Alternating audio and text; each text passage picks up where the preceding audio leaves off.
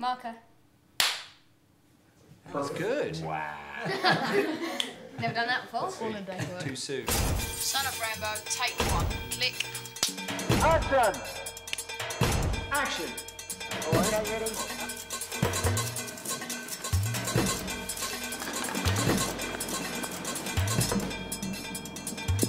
Lee Carter! At least we got the shot. My name's Phil Milner and I play Will Proudfoot. Come on, Dad. We're going home. Action! That was Bill Milner, by the way. That was, but just didn't know if you got that here. I'm Will Poulter and I play Lee Carter. I'm Nick Goldsmith and I play the producer. Very badly. Thank you. We were doing a garden shot, right? And it was quite serious and we had guns. And then Nick just walks past and goes, yeah, okay. Yeah, okay, Mum. Yeah. All right. Okay. I wasn't talking to my mum, I was doing big business. My name is Garth Jennings and I'm the director of the film. That's it. Come on in a bit. That's it. Go out like that. Put it on and make sure it's... Maybe kiss bigger snogging, OK? Here we go. We are currently sitting in part of the... I suppose it's... our company is called Hammer and Tongs and we've sort of taken over, instead of the usual office space, we've taken over barges in London. This is our office on a boat on the canal, on the Regent's Canal in London. So welcome aboard. Careful the stairs. This is basically where we work. It's weighted with concrete, so it doesn't move too much, which is quite nice. This is the director of the film, Garth Jennings. Hello. He's busy working. Being creative and doodling. Yeah. And I'm always very... No, hello. How's it going there? I'm just showing them around Showing the them around the boat, yeah. Please don't make a mess while you're here. Leave things as you find them. And through here is our edit suite, which is where we cut the film. We cut most of the film in here, but then we had to do extra work, so we took a second boat. So instead of becoming a one-boat office, we became a two-boat office, and thus we became an armada. This boat we're on now is like Boat B. Was the boat we used to do all the sound and special effects and... Prior to that, the casting. Oh, and all the casting. Yeah, this is where we first met these two people. And action! Oi! Will! Shh! We're not filming for another 5 hours. Look, peace. Blood brothers. Funny thing was, out of all the people we met, you two had done nothing like this before, had you? No, that was my Neither of you. first audition. Yeah. Yeah, And I didn't even know what I was doing. No, exactly. I think that was it. We felt sorry for you, and we just thought, give him the part. He's going to be... Keep him off the streets. No, I remember that very well. In fact, because I remember you especially, you have this thing, like a lot of people, when you first meet them, they come in for auditions, they try and be very friendly and sort of, you know, that's fine. Or like, they go a bit too far sometimes. They try and pretend like they're your friend, and they have been for years. And it can be a little overwhelming. And you were one of the few people that came in and just sort of like, yeah, what am I doing here? You know what? I come all this way to say sorry. I even bought you a bloody present. You ungrateful little bastard. Wait, Will. Will! I didn't mean it! I was in English. I was just in an English lesson. My drama teacher just kind of held up a piece of paper and went... And I was like, okay. What did the after piece of lunch. paper say? Audition, get in. I was like, go away. And then what did they make you do, though? Did they make you read from the script or something? No, they just said, you were 2 boys. One of you has a camera that you've stolen off your brother. Right. You're sitting on a park bench. Yeah. It was really like... That sounds like the film. Yeah, it was kind of... And it was That was like, improvise, you're quite shy. And what was yours like? Yeah, no, yeah, you're quite shy and you're really bossy. Forceful and bossy. And you had to make up ideas for a film. Because that's how we met a lot of the other cast as well. We were auditioning them for your parts. Yeah. But people like Charlie Thrift and Sam Kubrick, they'd all had a go at your parts. And we thought they were really good, but not quite right. But they'd be perfect for all these other roles that we had in the film. So it was a good way of finding everyone, actually. And it was lucky we found you because it had taken us 5 months to find you. What's normal? 5 days. 5 minutes. No, I don't know. I don't know what the normal time is. It depends, really. Yeah. But because we hadn't gone the usual route of going to sort of stage schools and things like that, and more to just regular schools, I think that takes a bit longer. O God, our Heavenly Father, who has commanded us to love one another as thy children, and has ordained the highest friendship in the bond of thy Spirit, we beseech thee to maintain and preserve us, always in the same bonds, thy glory and our mutual comfort, with all those to whom we are bound by any special tie. I've just done like nativity plays and plays on stage. What were you in And the a drum nativity group. play? A soldier. A soldier? Don't remember that being in What's the crib. Yeah, it was a bit of a weird one. It was a... Okay. Will, what have you done? No, I just done plays at school, just kind of, and we had drama at school. What sort of plays? And, we done really weird ones. We did like a lot of musicals. We did a few pantomimes. We did Snow White and the Seven Dwarfs. And you played? I played. I wasn't even in it. Action!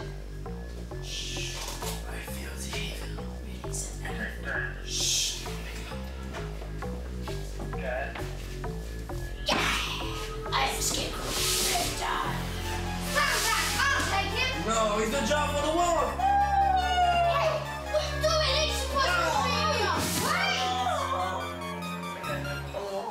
be Great, very good. And when Didier came in as well, and they was like, "You got to meet this guy. He's so cool. He's from France." And I came in, he's like, "Bonjour," and I was like, "Whoa." He really is the real thing, isn't Yeah, he? he In is. real life, he's Yeah, a I know, cool Bonjour, guy. le Yeah. Yeah, He was only 16 when we filmed it, but even I felt sort of like I should be. But you guys had to go to France, didn't you, to audition? Mm-hmm. Yes, thank you, Duncan. Oh my god. Isn't he brilliant? Well, he was like a complete cock. Shh. Please to have some Coca-Cola. He needs Coca-Cola. I'll get it. Jules Citruc is the name of the boy that plays Didier, and we found him by going to France and auditioning all over the place in France. Every single one of the candidates for the role of Didier was somebody who'd never acted before or never really gone for a bit you know, it's a similar background to yourselves, although they're a bit older. And the only one who had was Jules, and I didn't know that. Neither of us knew that, I don't think. When we sat He's down, done quite a lot there. He's done everything. He's the biggest child star in France. He's like, yeah, but he Sits in the recording he's studio. he was such a lovely guy, and his dad, and we had no idea that he was so laid back and so unassuming that he was this sort of child star out there. Yeah, but I'm going to move Didier. Jules is going to come in to about there. Oh, it looks beautiful. You've got to go. Yeah, I know.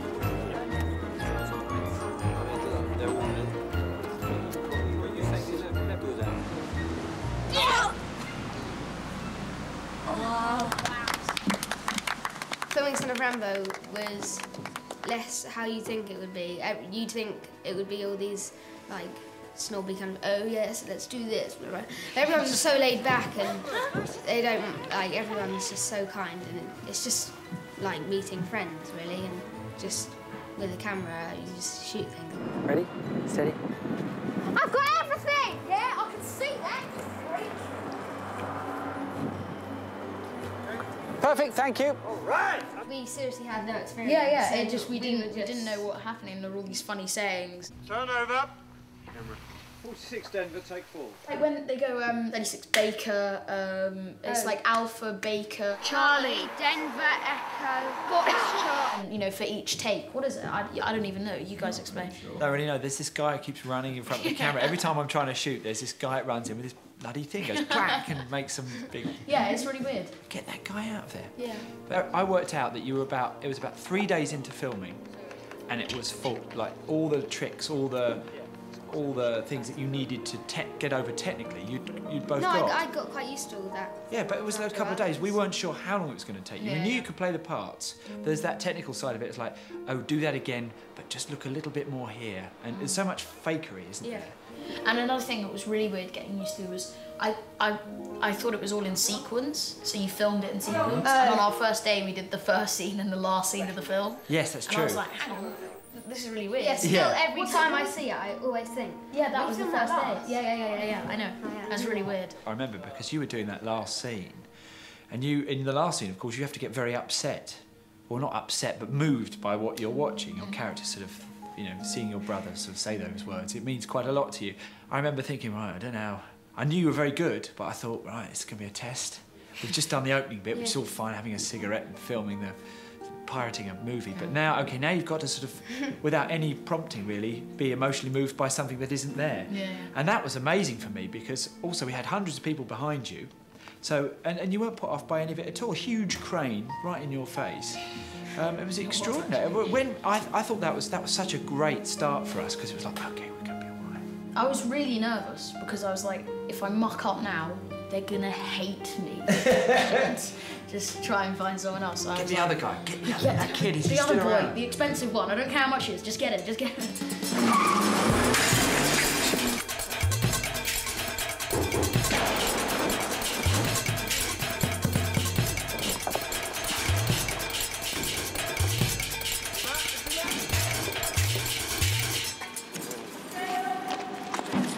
We were talking about this the other day, and we were saying how the scene where you get thrown into the oil, and Lee Carter comes to get you out. Crane! Crane! Was sort of one of those scenes where we had high hopes for it. We thought, you know, we knew what you were capable of by this point, and we were absolutely confident we'd get it. But it went way further and way better than we could have imagined. Well done. And then you suddenly went off for 15 minutes, and you were sort of getting yourself into a sort of emotional sort of state. Action! I don't care what you and your so-called mates say about me, but don't you ever call my brother a scab. You know, at least he's there for me. At least he cares about me, which is more than I can say for you, blood brother. You're a two-faced fake like the rest of them. I'm gutted it took me this long to work out. So I felt like this terrible sort of guy. It's like these two wrecks. Get on set now. Yeah. Well, no, because I was sort of coming back to the AD and sort of saying, oh, I don't know what's going on with him. He doesn't want me around. He's sort of going, because I didn't know you were going to do that. Yeah. That through, is that not the problem, Chet? Happy? What's that? What shot is that? That's Carter, that comes after. That's after. Yeah.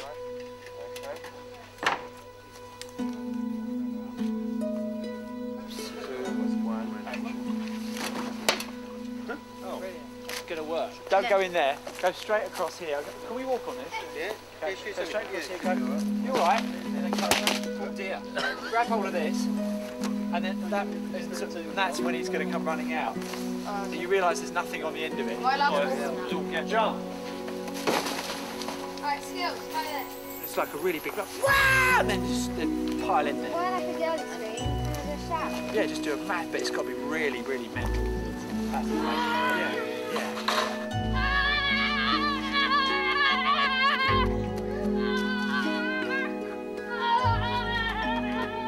I am the son of Rambow! You're mental! Great. Cut it there. Very good, guys. One more. Get ready to go again. It was really good fun. It's the best summer holiday ever. Well, I was going to say it was your entire school summer holiday, wasn't Yeah, it? and a bit more. It was true. It We was kept you off for a wicked. bit, wasn't it? Yeah. I got out of boarding school. That's true. Got you out of boarding school. Nice one. Right, so we've only done the littlest scenes with you so far. We're just like, meow. All right, poof. So this is the meow scene. Right, you are... Seen it. Exactly. What's happened is, you know there's that huge disaster scene. Getting the film made's took about 6 years from when Garth first sat me down and said, here's some ideas for a film, which were loosely based on Garth's childhood. Yeah. We worked on it ourselves, trying to get someone else to come on board. No one seemed to want to come on board to make the film for some reason. We couldn't work out why. We were sure it was going to be great. Absolutely convinced it was going to be great, but I think the common response that we got, people were like, we love you guys are great. We love the script, but we're not really sure what to do with it. And it's got kids in it, but it's an adult film, and that doesn't make sense. Yeah. And so we then made Hitchhiker's Guide to the Galaxy, which took 2 years. So we had 2 years off. Came back after making that, thinking we were going to hate Son of Rambow. So we came back, read it, and it was like, oh, this is really good. This is actually better than we thought it was. The good thing is that he comes in accents, you know, I help you to find Daddy, man. Let's go, okay, we go. Whoa, and Will runs over to the camera and goes, great, cut! But Didier's still going, and you're getting up. Yeah, I'm like... You're like, are we done? Great. That's better. Yeah, because he said cut, yeah, and he's gone, silence, you think the wolf cannot kill? And everyone said, he said, shh, come in. And first of all, there, and then kick. Let's kick it. Oh, sorry. If you kick. Kick Charlie. Kick Charlie. That's it. And punch. That's it. Great. He's being attacked by ninjas. Then you see the No, we're making film. Yeah. Yeah? That's movie making, that Yeah. is. That. You were there. You can say you were there when that was discussed. One of the problems we had actually trying to get the money for the film was the fact that it wasn't anything like Hitchhiker's Guide to the Galaxy. One of the easiest, one of the easy ways to keep going is to do something similar to what you just did, because then people go, oh, it's going to be like that. I know what that's going to be like, and then they feel more confident. Whereas this was like, okay, we're going to get these two people who've never acted before, and we're going to throw them in a river and. You know, there might be some crying, there could be some laughter. And people go, but no rubber puppets? No rubber puppets. There will be some rubber muscles. You've got some rubber muscles. Yeah, that so was good. cool. That's great. Yeah. That was really scary. One of the best experiences I've ever had. It's so strange. Well, I was called on set later, and I just came, and Bill just looked like Mr. Universe, and I was like, oh my god, what is happening? Especially Bill, who I was like in the same sort of shape as your age as well, where there isn't much definition yet. It's coming, isn't it? No, I'm tiny. Yeah, you're gonna, but it's in a few weeks' time. It's just gonna be exploding. But no, so it's quite good to be Muscle Man for the day. It was so I fun. really envied you. If I'd been your age, I'd have loved doing that.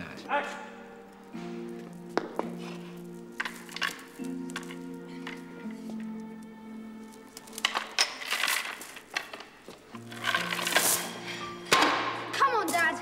We're going home. The film started off. This sort of all started off as just a bunch of notes I'd made one weekend when I was out on my mum and dad's, and we were looking back at old home movies I used to make when I was about 11. How old are you now? 12. About sort of your age anyway. I was sort of making little home movies with my friends, and we'd seen a lot of action movies and loved things like Raiders of the Lost Ark and things like that. But most of all, for some reason, First Blood, which was the first of the Rambow trilogy, had a real big impact on all of us. And we used to make these action movies based on that. We'd have the headbands and the knives, and we'd be running around saving each other from terrorists, organisations, you know. And that was the excitement of it. It's, you know, there's people getting... It was the things where, you know, where he makes the traps? Yeah. He makes traps out of bits of stick like and stuff. Where like, yeah. That's Now, but we were sort of... It's horrible, but you can't help but kind of go, ah, that's amazing. Yeah. Which is sort of awful. It's every parent's nightmare in a way. It's like, oh, God, yeah. I think they were happy to see that we were making films about it rather than actually going out and doing it to people.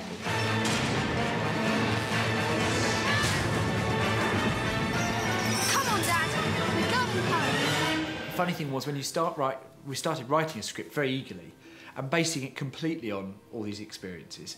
But the first thing we realised was, because I was writing it from my own point of view, based on my own family circumstances, it was so boring because I just had a great time. And there was no problem. There was had a great time. I just had a great time, and you know, Mum and Dad were great, and I didn't have anything to worry about. I just kept having a better and better time in this script.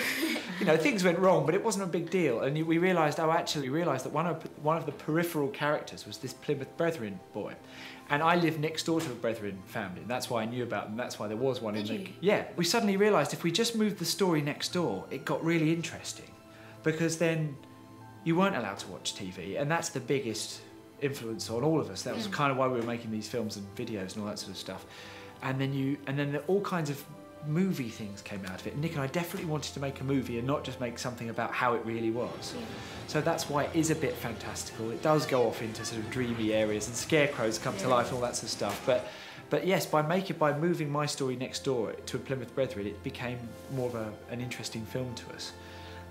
So yeah, it's based on a lot of personal experiences and people I met, but it's far more colourful and rose-tinted a view of childhood than mine really was.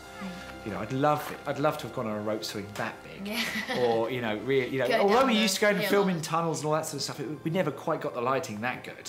You know, it's a heightened version of how I remember things. Did you do the tea tray thing? Yeah, did that. Blood Brothers was something, and all that sort of stuff. Like, I became Blood Brothers with this guy, and I sort of did it, really excited, even though I hated it. He was much more gung-ho than me. We held our hands together, and then we thought, right, and I sort of asked, how long have we got hanging like this? And he's just said, I don't know. We'll just hold on to it till it feels right. And we did. We scabbed, and we couldn't get our hands apart. It was disgusting. And I remember thinking, I must write that down. That's horrible. Good. Yeah, that's good. But if you go more like this, all right. Cut city. I'm worried about cutting it. You won't cut it. No, it's blunt. It's blunt. The end is sharp if you were to stick it in, but you're not. You're just running that across. So it's actually fine. So just that tip, okay? Just that tip, go whoop. Yeah. Okay, in the middle. Yeah, in fact, this speed. And you want me In to fact, no, more like this. Yeah, like that. Whoop. Yeah, just this bit. So you're just cutting across that bit. And the same with Bill.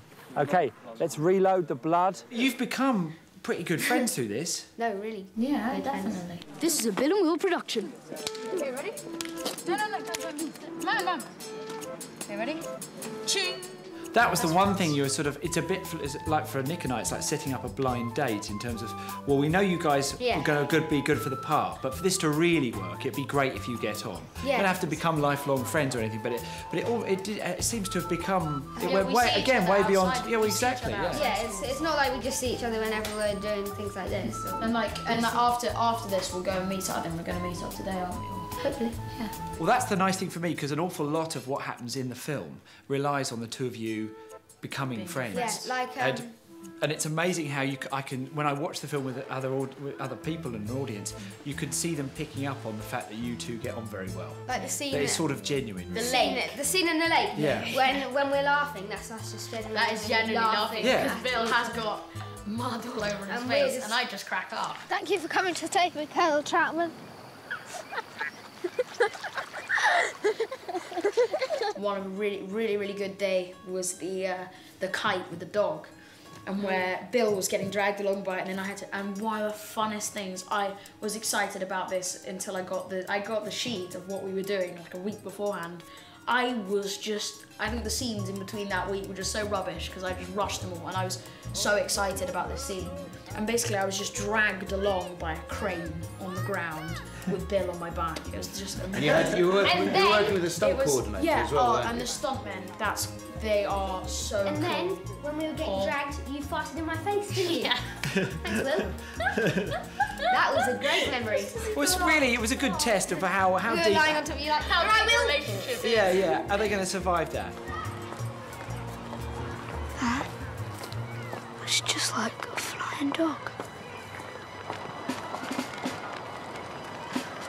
Whoa, mind the trees! Again, it's all stuff I wish I was doing. Yeah. I as wanted to kids, have a go at that. It's like the dream. It's like what you dream to do. And it's the stupidest thing as well. No one gets. I mean, unless it was a force 10 gale, you wouldn't be dragged along by a kite like that. Especially that kite. And There's then two things. There's two really bad problems with that scene, really, aren't there? There's no wind.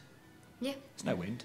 And that dog would so never heavy. fly. So heavy. Yeah, it would never fly, would it? That's why we needed a 50-foot really crane. It was so funny that when the bit where he goes through the window and with the teacher. Oh yeah. With the But who scissors, cares? It was so funny. It made the film. Yeah, let's be honest. So do one more, and then we'll shoot it with full. I'll tell these guys what they've got to do, and we can then do a full exploding angry teacher, and they'll give you something to respond to as well. Adam, this dog here, the boys had attached the dog to a kite, and they'd flown it around the school grounds, filming it as the flying dog.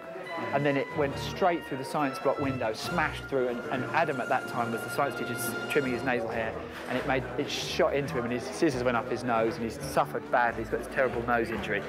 He's a very angry teacher anyway, at the best of times, and he'll start this scene over by the mirror, and he'll be kind of like nursing his nose. He'll get a little sympathetic mug of tea from a colleague, and then he'll walk over here, and as he goes to get like a cake out of that tin, I just think what he's going to do is you're going to be here like this onto Ruth, and then you'll just kind of go, whoa, like that with it, and he'll just explode.